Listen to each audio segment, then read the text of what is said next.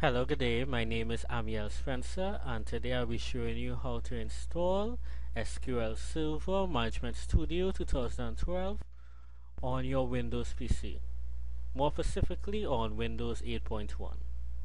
So first, you'll have to go to the Microsoft website and download the files. So I'm going to open my browser and type in SQL Server Management Studio 2012. And as you can see, the first link by Microsoft, that's where we're going. This is the download page. It will give you the detailed system requirements and install instructions plus additional information. If you want to go through it, you can.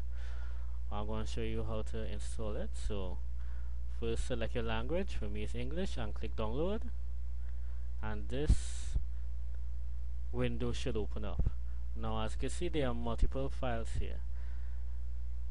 Now the files that we're going to install comes in both 64-bit and 32-bit. So if you have a 64-bit operating system, you'll download the files for 64-bit, and if you have a 32-bit operating system, you're going to download the x86 files. I have 64-bit, so I'll be downloading these 64-bit files. There are two files you will need to download. First is the first one, which is the enu/x64/SQL expr, which is SQL Explorer underscore x64, which is 64-bit underscore enu emulator. So that's the first file you're going to download. You just put the check by the box. It is approximately 132.3 megabytes. And the second file, which is the Management Studio, as you can see right here, is 602 megabytes. And as I said before, it have the same for the 32-bit, which is this, and the Management Studio, which is this. So you just select your files appropriately. Once you selected the two, click next, and your download shall start automatically. And you could save it to your desktop.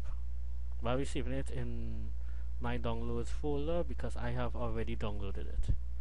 So you're going to minimize the browser, and first, once you have your two files, the first file I would like you to install is the SQL Express x64, which is the first file we put the tick by.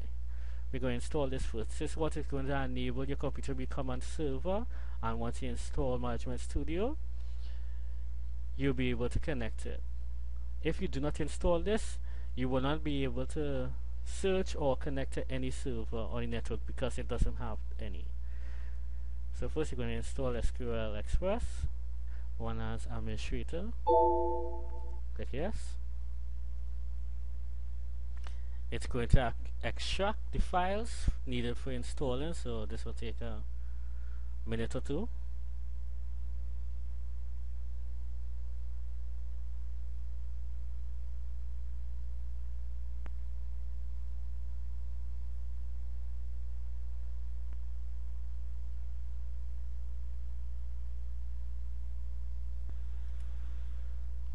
And as you can see, now this window should open. As you can see, there are different options you can select. Planning, which will give you all the requirements and documentation online. Installation, which is the installation of the software. Maintenance, to upgrade or repair if you have any repairs will be done on the installation. And the system configuration, other tools just to check to make sure that your system could properly run the software. So we're going to go to installation first, and we're going to select the first option, new SQL Server standalone installation, or add features to an existing installation. Click that and give it a moment to process.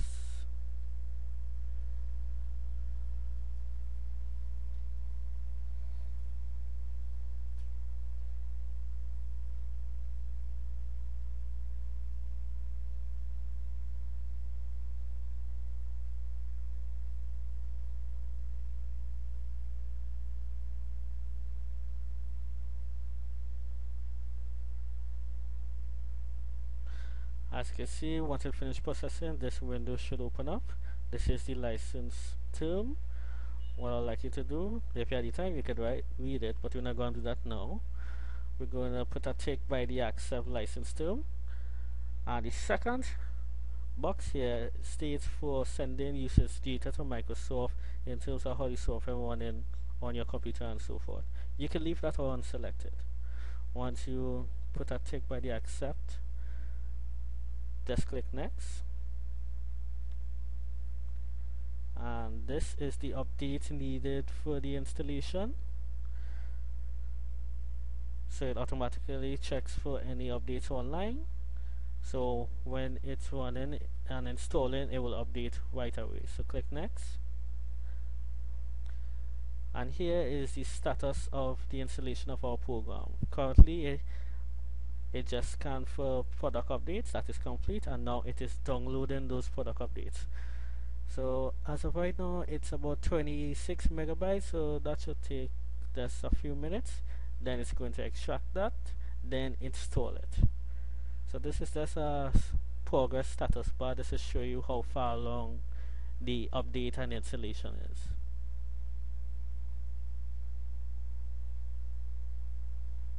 Download completed, extracting in progress.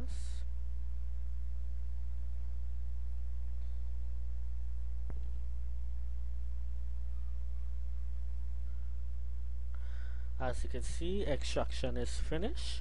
Now the extraction would take about 15-20 minutes according to your computer, so be prepared to wait a bit. And now it's setting up the installation files to be installed.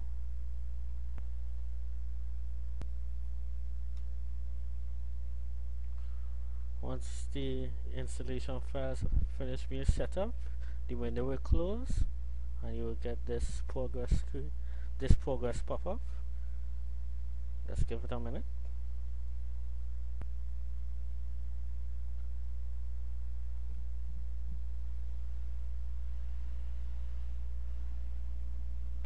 Alright, once that is finished, now it's going to install all the services and features of SQL Server. As you can see, there are 3 services and features are ticked: Database Engine Server, SQL Server Web Application, and SQL Client Connectivity SDK. Make sure all 3 are selected and click next.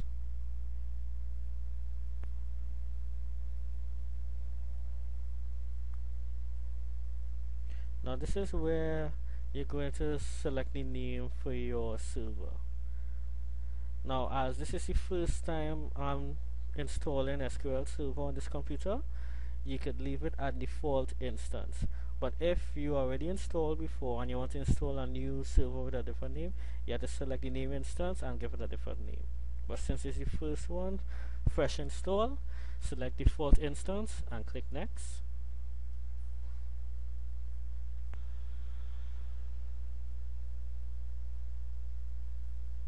As you can see, I give you a few different options. Now as we're just basically doing a basic install, you should leave these options at default. This more deals with the database and the browser. Microsoft tends to, as I say, recommend different accounts and so forth for these services. But as this is a basic install, leave everything as is and click next.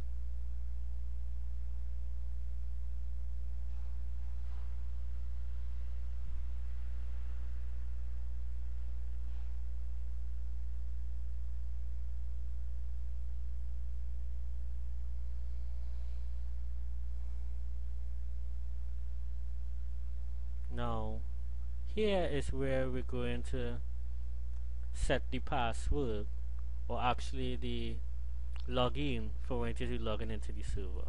Now there are 2 different options. There are Windows authorization mode, which basically is the password that you use to log into your Windows PC, and is the password that you're going to use to log into your server.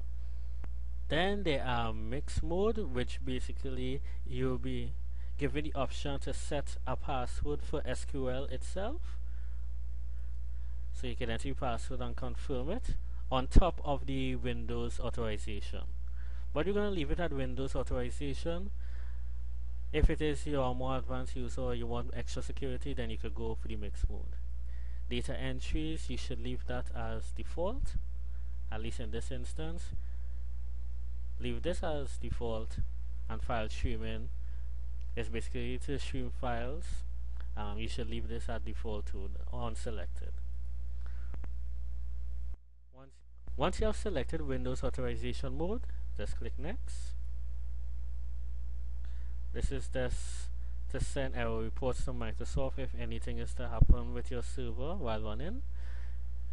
You could either leave it selected or unselected. I'm going to leave it unselected. Click next. And this is just showing you the progress of the installation of the server files and so forth. So this will take a few minutes, and it will give you a status telling you if everything was installed successfully. So I'm going to return when it almost finished installing.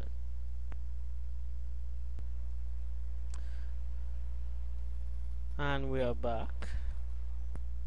This should just take a moment.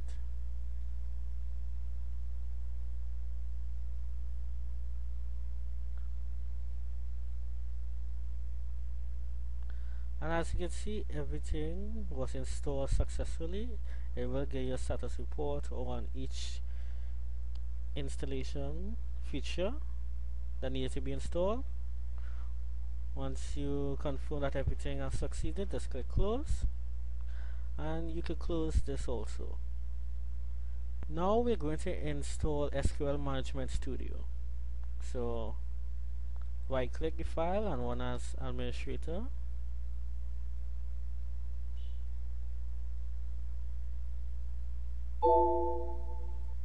Yes, just like SQL Express, it's going to extract the files needed for installing.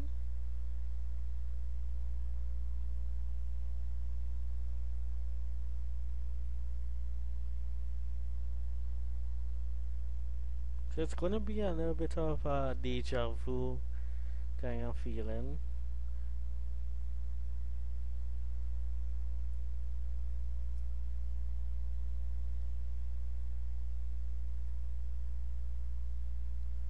As you can see, we are presented with the same window as before, with planning, installation, maintenance, and so forth. What we're going to go to is installation yet again, and we're going to select the new SQL Server standalone installation or add features to an existing installation. Select that. It's going to process and prepare the files needed for installation. So that should take a moment.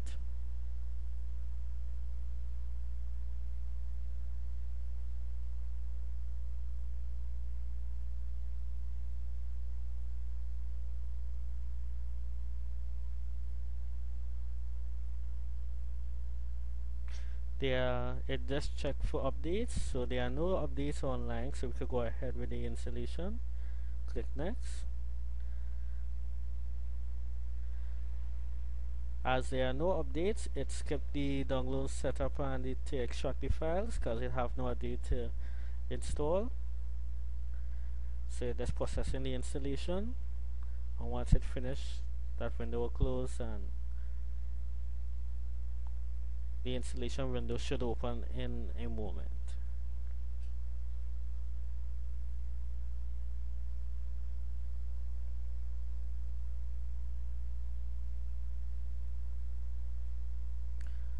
As you can see here, this is the installation type. This is the server that we installed earlier.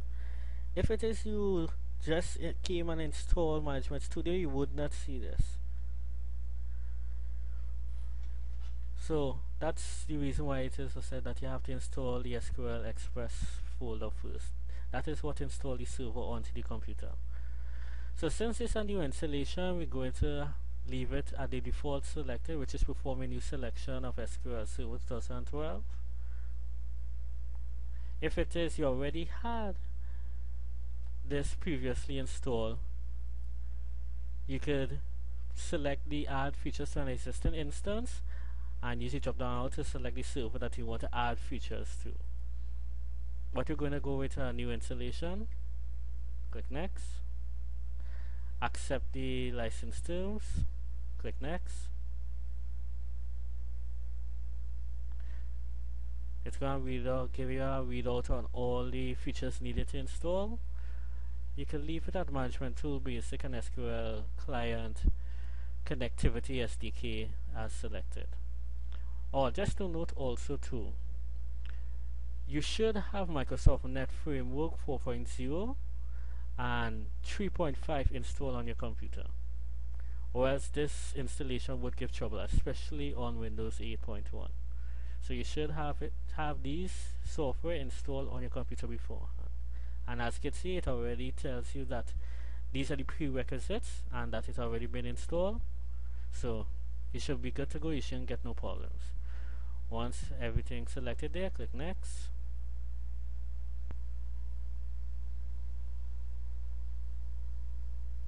This is the same window in terms of errors. You don't have to select that. Click next. Now it's going to install all the files onto the computer needed for Management Studio and all other features. So this should just take 10 minutes or so. So I'll return near the end of the installation. And we're back. And as you can see, the management tools have been successfully installed. Once you get that green tick by Management Tools, you just click close, and you could close this installation center, and you should be good to go. Just to show that everything is connecting properly, we're going to start SQL Management Server. So SQL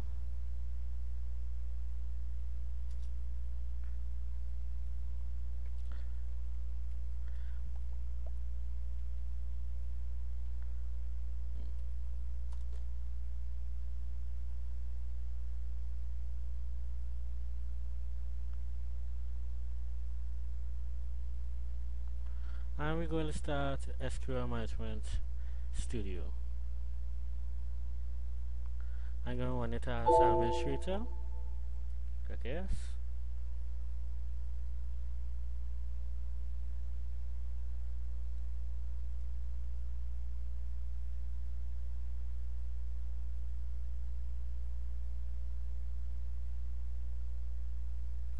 Good. And as you can see here, the server name, which is Titan, that's the name of my PC, is here as we start up Management Studio. If you did not install the SQL server, the first file that I showed you, here would be blank. So that's the reason why to install. And just to show that it's working properly, just click connect. And as you can see, our database and everything is up and running. So that is how to install Microsoft SQL Server Management Studio on Windows 8.1. Thank you very much for watching. Have a nice day.